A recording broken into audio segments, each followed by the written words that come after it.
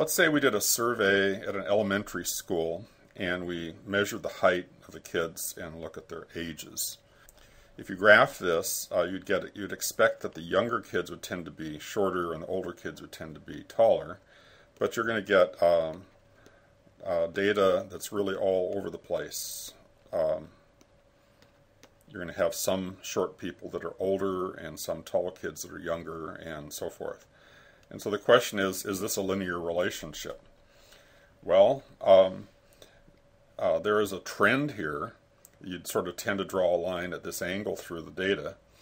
And in fact, if you plug this data into a regression formula, you'd get a straight line, and it might look something like this.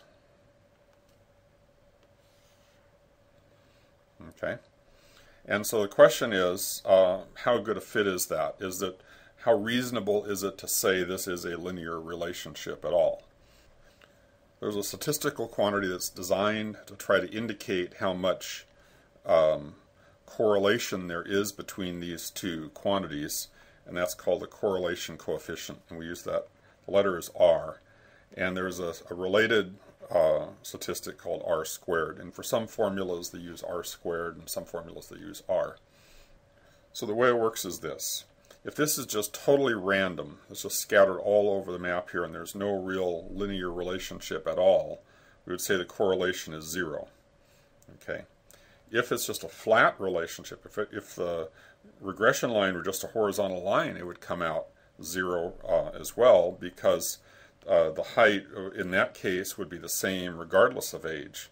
Okay, that's not what we expect in this particular case, but if you had two quantities and it was just a horizontal line, it indicates as this varies, this one doesn't change at all, so there's really no correlation between what's happening here and what's happening here. Okay, so if there's a positive trend, as one gets larger, the other also gets larger, or if there's a negative trend, as one thing gets larger, the other thing gets smaller, so it would go this way. Okay, we can say there would be a positive correlation in this direction or a negative correlation in this direction. If they lined up perfectly in a straight line at a positive slope like this, the correlation coefficient would come out 1. And if they lined up perfectly in a straight line with a negative slope, it would be -1. Okay, so it's a little bit of a strange measurement here because it's not just saying how linear is it, because there are some lines for which it comes out 0, namely a horizontal line. So that doesn't work. But on the other hand, for the purposes for which this was designed, it's an indicator of whether there is a relationship between these two quantities and whether it's a positive trend or a negative trend kind of a relation.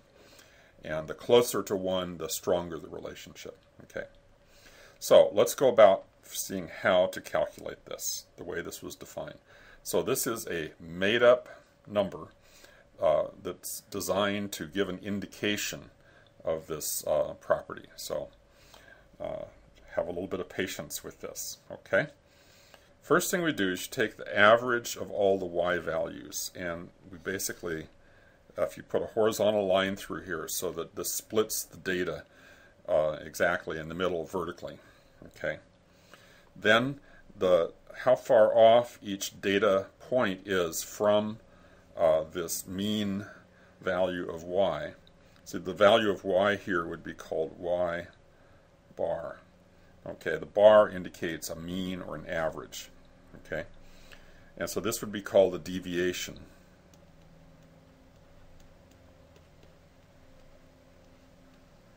Okay. If we take the sum of the squares of the deviations, we get a number just by taking all of these vertical gaps between each data item and the average value of y. And we square those and add them together, and that's going to be what we just call the sum of the squares of the deviations. Next thing we do is we put a regression line through it. Let me change colors here. So for the regression line, we look at these little gaps like this, and we call those residuals.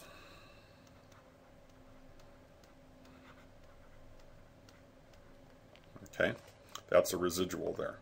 Okay, And if you take the sum of the squares of the residuals, so if the data has sort of a linear trend to it, using the regression line rather than just a horizontal line should improve the situation. The residuals ought to be smaller than the deviations, or at least the sum of the squares of the residuals should be smaller than the sum of the square of the deviations. And the more that's the case, the more linear the data is. If it's just random, putting a slanted line through there shouldn't really improve it any compared to a horizontal line. But if we put the best fit line through and compare that to a horizontal line, then if the data is very linear, then it should this should be small compared to that. We can then calculate r squared. Is defined as 1 minus the sum of the squares of the residuals over the sum of the squares of the deviations. Okay. And then take the square root, and that gives us r, the correlation coefficient. Okay? So that's the process. We're basically saying, if we put a regression line through the data, is that going to be an improvement over just putting a horizontal line through the data? Okay? And sort of the fractional improvement. If I look at SSR over SSD, it's like, what if this is a small number compared to a large number? This would be tiny. And so 1 minus a tiny number would be close to 1, and that would give us a correlation that's high. However, if SSR is really hardly any different from SSD, then you have essentially equal quantities here, which is close to 1, and 1 minus 1 is 0. You get no correlation. So this is designed to be a statistical measure that will tell us how clustered the data is near some kind of a line, and so that using that line would improve our residuals. Okay, a lot of computational tools, whether you have a scientific calculator or use GeoGebra or a spreadsheet, you can get these types of statistics generated automatically for you. Let's first of all do it in a semi-manual manner using GeoGebra, and then from there let's see how to get these numbers, if you need them, directly from the program. Okay, I've opened up GeoGebra with the same data set we were using on the problem in the previous section. So here you are with how many days since you had some surgery and how many sit-ups you're able to do. So let's do this. If I select this data and I come over to the lists function and create a list of points and say create. Now I'm going to turn off the spreadsheet view for a minute, and notice I don't see anything because the data is too big. And in fact, the data is pretty steep here, and so rather than just expand the whole thing, what I'm going to do is let's move this over a little bit. If we have this move tool selected, I can actually grab the arrowhead on the axis and pull it down, and so that flattens it down a bit.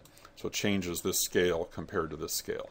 Okay, and now if I enlarge the view, I can get it so it fits nicely.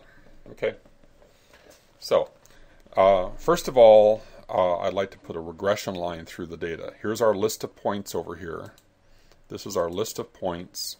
The ordered pairs coincide with these points. Okay, so there's a number of ways of putting your regression line through there. Let's do it like this. I'm going to say f of x equals, then I say fit, and if I choose where it says fit line, and then it says list of points, so I put the name of this list, which is list 1. And there's the regression line. Okay. There's another quantity we're going to want, which is the mean. We can do this in the spreadsheet view, but we can do it here as well. So I'm just going to create something which is the mean y value. So we're going to want to put this horizontal line through here to calculate the correlation. How clustered is this data around this line compared to just an arbitrary line or a horizontal line. Okay, so let's call this m of the y values, mean of the y's, looks like my, equals, and if I start by typing mean, it's below your screen, but it's here. It says mean y, list of points, and put the list of points in there. And notice it gave the mean y value is 16. Let's go ahead and draw that on here. If I just do the line that says y is equal to my, that's going to be a horizontal line equal to this mean value here. Okay? So the deviations, as we're calling them, are how far all these points are from the horizontal line. The residuals are how far all these points are from the best fit line. Okay? And what we're going to try and do is to see how much improvement there was by using the best fit line.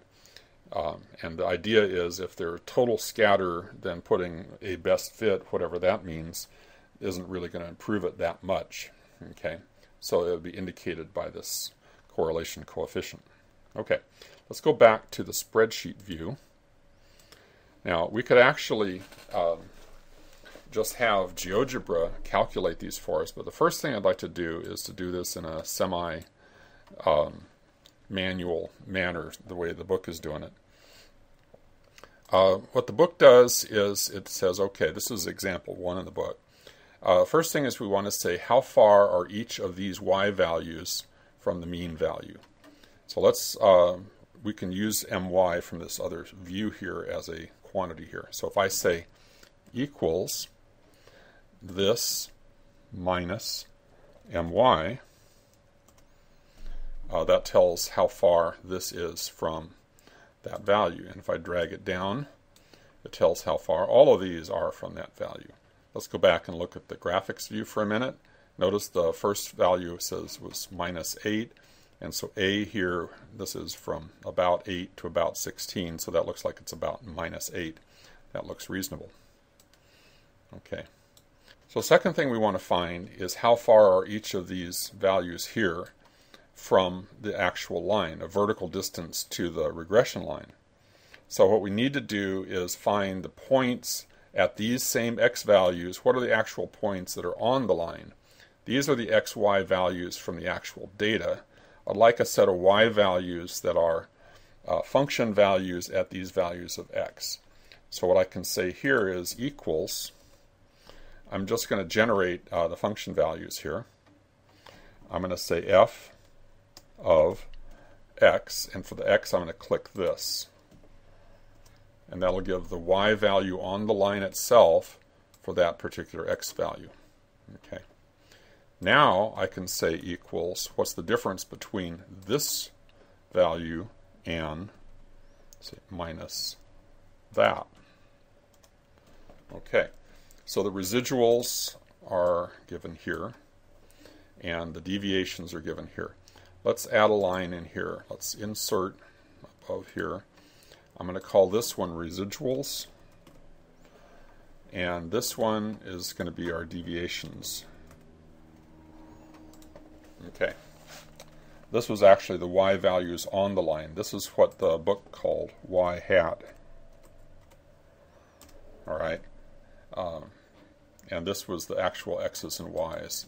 I'm going to put a little quote mark there because I discovered if I just type x, that has some special meaning here. So I'm going to say x.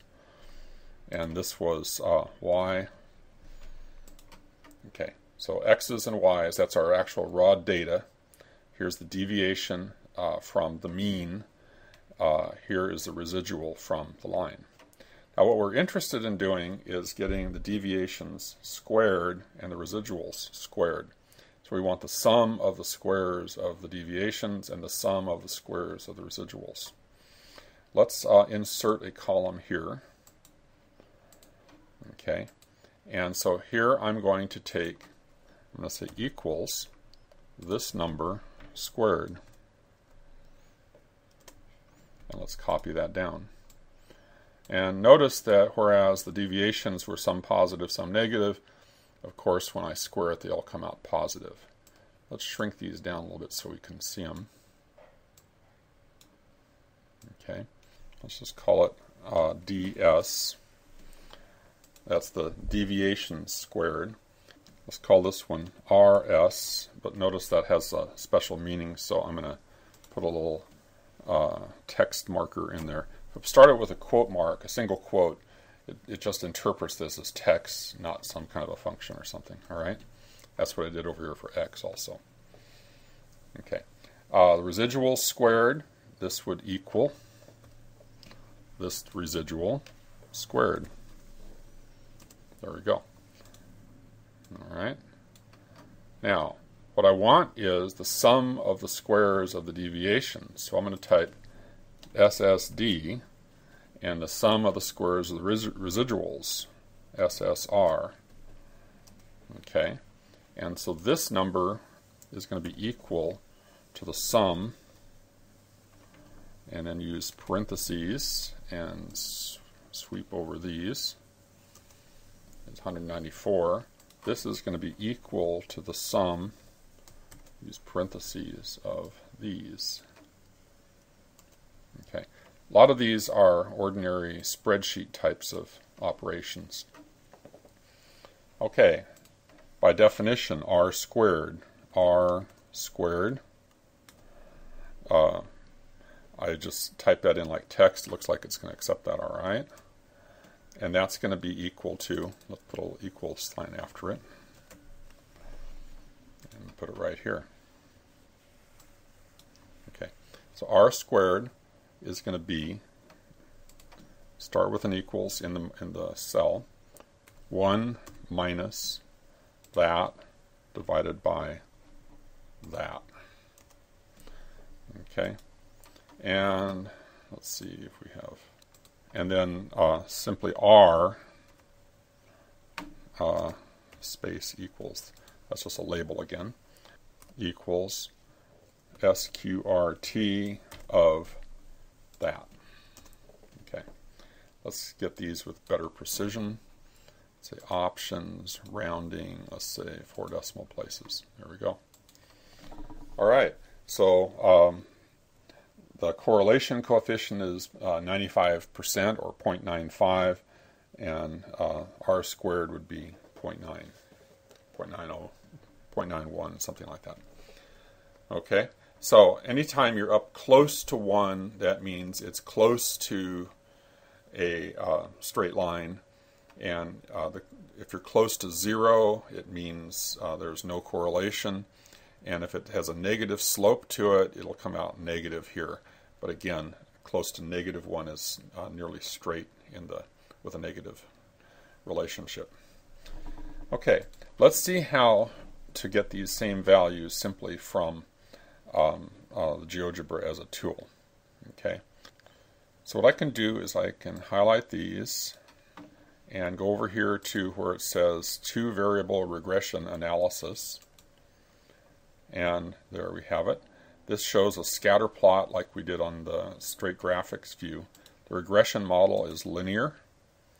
Okay, in fact, here it gives the equation of the line, which you might recognize. For options, let's see, let's show the data, and let's show the statistics. Okay, so let's see what all it tells us here. First we have the equation of the regression line. Over here is the R, the correlation coefficient, which is 0.9536. Here's R squared, which is 0.909. Our mean Y value was 16. The mean X value was 6. We didn't look for that. And a bunch of other information here. And so forth. So there's a lot more information here than we really want, but on the other hand, it gives us the things we were looking for. Here's the correlation coefficient, and this one is called the coefficient of determination, which is simply R squared. And the equation of the line. It also has this feature, if I put in a particular X, it'll predict the corresponding value of Y that is on the line. So like, what if I put in 4.5 here, or say 5, here's 4, 6, 8. So what if I put in 5? I would expect to get something in the ballpark of maybe 14-ish, I'm guessing. Let's see. So if I put in 5 and then hit enter, and it comes out 13.9, which is the prediction. So for any given value of X, it'll give you the corresponding value of Y. Okay, this is the reason we did it manually here, or semi-manually, using just the spreadsheet functions to calculate it for us, is just so that you get an idea of where these numbers come from. You should be able to get these same results using a spreadsheet, a regular spreadsheet, or a scientific calculator as well.